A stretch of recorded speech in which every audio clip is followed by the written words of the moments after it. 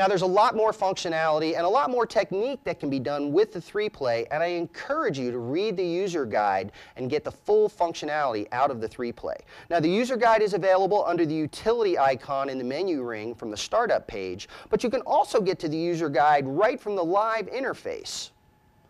Right up here, there's a little icon that you can click on which will produce a QR code.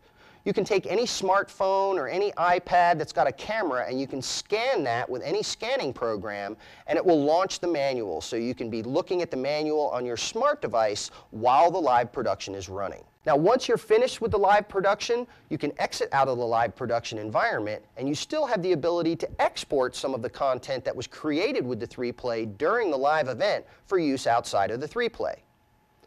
To exit the 3Play, we click on the X up in the upper right-hand corner, and this gets us out of our live production environment, takes us back to the page where we were loading our content in the beginning before we started our production.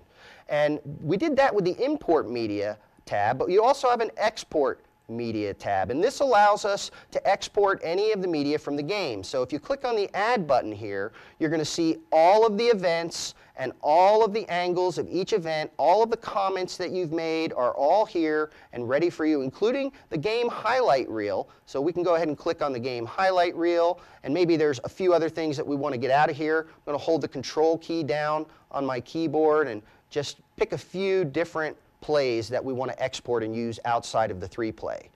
Go ahead and hit OK, and these are loaded into the Export Media panel. Now, for each one of these, you have the ability to choose an application. So what is it that you want to do with this clip once you get outside of the 3Play? Maybe you want to go into an application, and then there are presets for applications like different nonlinear editors, Final Cut Pro, Adobe Premiere, Avid Media Composer, and many other editors. So we've got presets for you, but again, that's just on application. Maybe you want to send it to a mobile device. You want to send it to an iPhone or an iPad or an Android phone. Maybe you want to send it to a video server, and again, there are presets for different types of video servers available as well.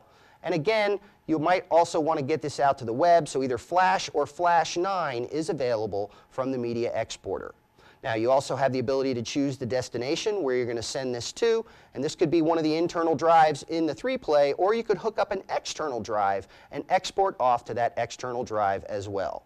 Once you've got all the clips set up and you're ready to export, simply hit the export button to export all of the content for use outside of the 3Play.